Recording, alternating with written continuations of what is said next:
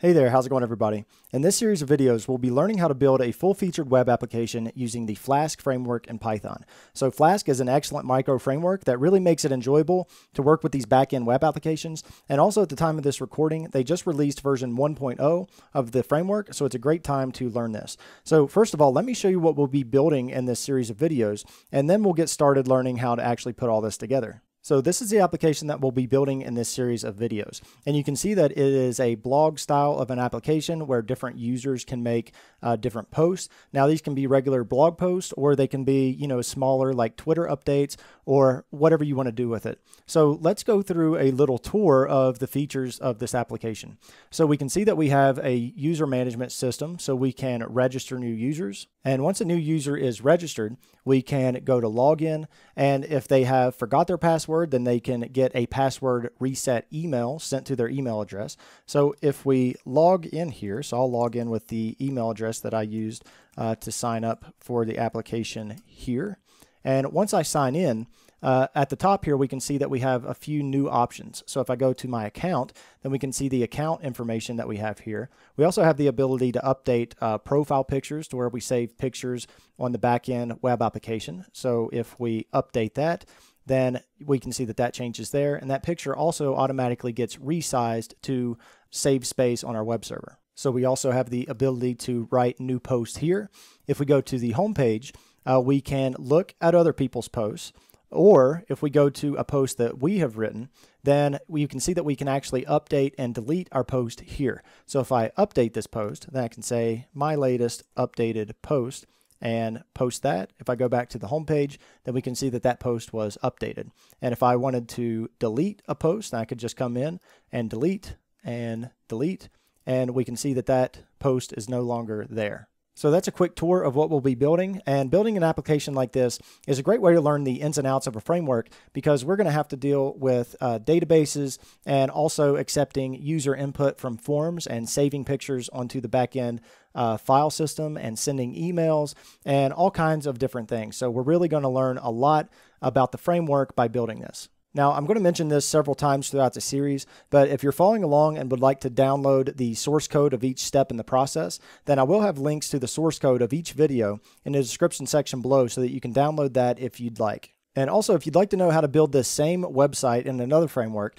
then in the near future, I'm also going to be releasing a series showing how to build this same site in Django and on Pyramid and possibly other frameworks as well.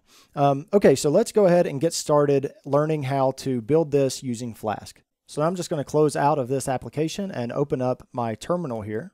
So first of all, let's start off by installing the packages that we need to get started out. So you can do this in a virtual environment or in your default Python environment, but it's always a good idea to separate different projects into their own virtual environments. Now, I'm mainly going to focus on Flask in these videos, so if you need to install Python or want to learn how to work with virtual environments, or are wondering how I set up my text editor or anything like that, then I'm going to put links to those videos in the description section below, but I'm not going to go into those in detail in this series. I'm just going to assume that you're specifically ready to start learning Flask. Okay, so first of all, let's install Flask. And to do this, we can do a simple pip install. So I'll say pip install Flask. And once that is installed, let's make sure that it installed correctly. So we can do that just by starting up our Python REPL here and then importing Flask. So if we say import Flask, if that doesn't give you an error, then that installed correctly. So now we can exit out of that interpreter. And now let's create a new project from scratch. So I'm here on my desktop, but you can create this project anywhere you'd like. So I'm going to create a new directory on my desktop. So within a Mac on my machine, this is going to be mkdir, and I'm just going to call this Flask blog. Now on a Windows machine, that is going to be a different command, but you can just create the folder on your desktop like you would any other folder. And now I'm going to open up this new project directory in my text editor, and I'm going to be using Sublime Text, but you can use any editor that you'd like. So I'm going to open up Sublime Text, go to File, Open, and then open up this directory. Okay, so now we have a completely empty project. Now within our project directory here, I'm going to create a new file, and I'm going to call this flaskblog.py. And now we should be ready for a basic Flask application. So I have the Flask website pulled up here in my browser. So if I go to this, then if you go to the front page of their documentation, then they have about the simplest application that you can start with. So let's copy and paste this into our file, and I'll explain what's going on. So I'm going to grab this code here and paste this into our Sublime application. I'm going to make this text a little larger here. Okay, so at the top here, we're saying from Flask, import Flask. So we are importing this Flask class, and then we're creating this app variable and setting this to an instance of this Flask class. Now, passing in the double underscore name can seem a bit confusing. Double underscore name is a special variable in Python that is just the name of the module. Now, if we run the script with Python directly, then double underscore name can be equal to double underscore main, and we'll see that in just a second.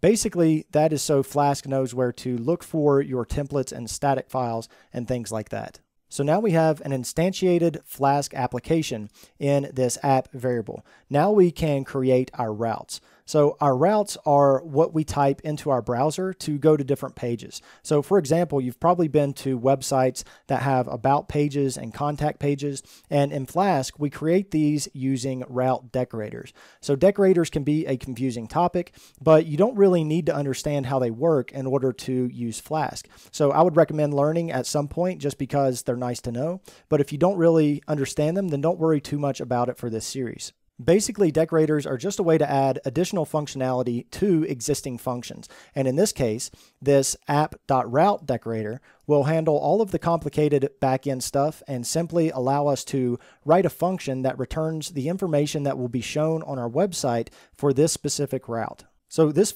/ here is just the root page of our website, or you can think of it as the home page. And we are simply returning the text, hello world. So this is normally where we'd want to return some HTML, but we'll start off with this text just to make sure it all works. So when we start our application, if we navigate to our home page, then it should show us this text, hello world. So now let's run this so that you can see how this works. So I'm going to pull back up my command line here. And now I'm going to navigate to my project directory. So I'm going to do a cd flask blog, and the cd command is the same on Windows as well. And now we're in the same directory where that flaskblog.py module lives. Now, before we run our application, we need to set an environment variable to the file that we want to be our Flask application. So in my case, I can say export flask_app is equal to flaskblog.py. Now that's the command that you use on Mac and Linux. If you are on Windows, then that is going to be equal to set Flask app instead of export. So you can just run that. And now with that environment variable set, we should be able to run our Flask application just by saying flask run. So if that worked and you don't have any errors, then you should see this message that says that it's serving your Flask app on 127.0.0.1, and this is the IP address of your local machine. And the 5000 here is the port number.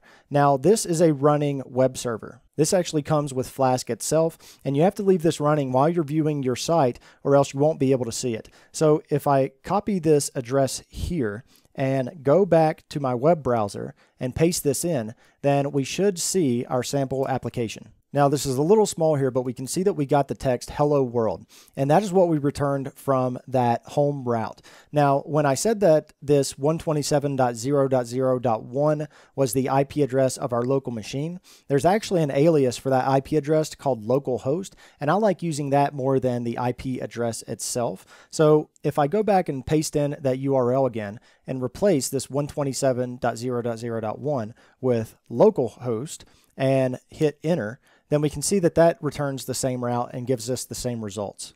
Okay, so now let's try to update our code to include some actual HTML.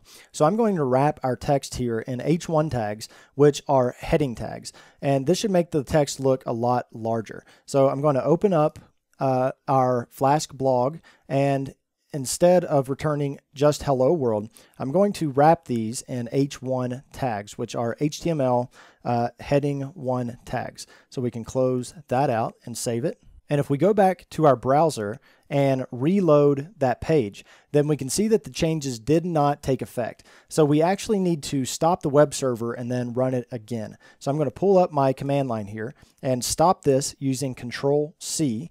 and then rerun that with Flask run again, and then go back to my web server, reload that page. Then now we can see that those changes took effect, and we now have our text and our H1 tags. And within Chrome and other browsers as well, you can view the source code of any HTML page just by right-clicking and then going to View Page Source. And if I do that, then this is a little small here, but we have our text wrapped in H1 tags. Okay, so most likely when you're developing a site, you're going to be making a lot of changes to your application, and it would be a major pain to have to shut down and restart the web server each time you make a small change. And we can actually get around this and have the server show changes without restarting our application just by running our application in debug mode. So here is one way to do this. So if we stop our current application, so I'll pull up our terminal and hit Control-C. Now I'm going to clear out the screen here. Then if we set another environment variable, so I'll say export, this one is called flask_debug, and I'm going to set that equal to 1 and hit enter. And remember, on Windows, you use the word set instead of export for an environment variable. So now if we run this application, so I'm going to go back and do a Flask run again, then right away we can see that there's some additional information here in debug mode that wasn't there before. So if I go back and refresh our page in the browser, then we can see that our application is still working. And now let me change some text in our code. So I'm going to go back, and instead of this hello world, I'm instead going to change this to homepage and save that. Now, without restarting the web server like we did before, I'm just going to reload my browser. And you can see that since we're in debug mode, that those changes reloaded automatically and we didn't have to restart that web server like we did before. Okay, so I also wanted to show you that if you don't want to work with those environment variables, then there's another way that we can run our application directly using Python. So let's go back to our application here. And to do this, let's go down to the bottom of the file, and we're going to want to put in a conditional that says if _name is equal to, and in quotes here, _main, and then within this conditional we can say app.run, and we want to run this in debug mode, so we'll say debug is equal to true. Now, this conditional here can be confusing when you first see it. Like I said before, the _name is main if we run the script with Python directly. But if we import this module to somewhere else, then the name will be the name of our module. So this conditional is only true if we run this script directly. And I have a more detailed video on this concept if that's still confusing to you. So if we were to run this flaskblog.py module with Python, then it should come in here to this conditional and run this app.run statement. So let's do that now. So I'll pull up the command line again, and I'm going to stop my server here and clear out this page. And now, instead of doing Flask run like we did before that uses the environment variables, we could instead just call this script directly with Python by saying Python and then flaskblog.py and run that directly. And if we run that, we can see that we get a similar output. It says that we're running on our local host in debug mode. So if we go back to our browser and refresh the page, then we can see that that's still working. Now, running the module directly used to be how I always ran Flask applications, but now the Flask documentation uses the Flask run command, so I've been using that as well. So the Flask command with the environment variables also allows us to use the Flask shell for some debugging, and we'll see a couple of examples of that in later videos. Now, in this series, I probably will be running the application directly with Python just because I don't want to keep setting those environment variables again whenever I shut down my terminal. Okay, so now that we have this running, now let's add another route so that we can see how easy this is using Flask. So let's add an about route to make an about page for our website. So if I try to navigate to an about page right now, so that would be /about.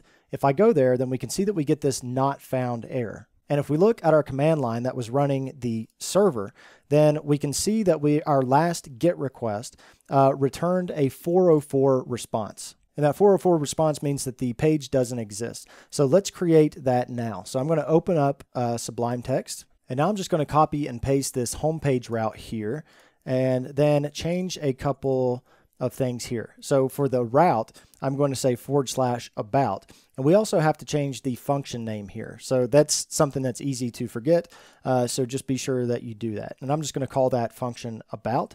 And within here, instead of saying homepage, I'm just going to say about page. So now we have a route at /about, and this about function is returning the information for that page. And in this case, it's just an H1 heading with the text of about page. So let's see if this worked. So let's look at our command line to make sure the server is still running, and it is. So if we reload this page in the browser, then we can see we no longer get that 404 not found error, and instead it returns the about page text for our route. So now we have two routes here. We have this about page, and if I take that about away and just go back to our home page, then we can see that that route still exists as well. Now, if we ever wanted to have multiple routes handled by the same function, then it's as simple as just adding another decorator. So let's say that we wanted a route of /home to go to our home page, as well as just the /. So I'm going to copy this and paste another decorator right below it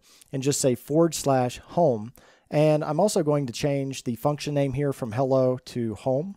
Then now, if we pull back up our browser here and reload the home page, we can see that that still works.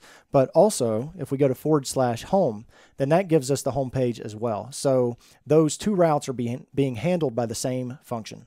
Okay, so I think that is going to do it for the first video. Now we know how to get a Flask application up and running and also how to create some basic routes. And in the next video, we'll learn how to return some more complicated HTML code using templates and also how to pass variables to our web page. But if you have any questions about what we covered in this video, then feel free to ask in the comment section below and I'll do my best to answer those. And if you enjoy these tutorials and would like to support them, then there are several ways you can do that. The easiest way is to simply like the video and give it a thumbs up. And also it's a huge help to share these videos with anyone who you think would find them useful. And if you have the means, you can contribute through Patreon, and there's a link to that page in the description section below.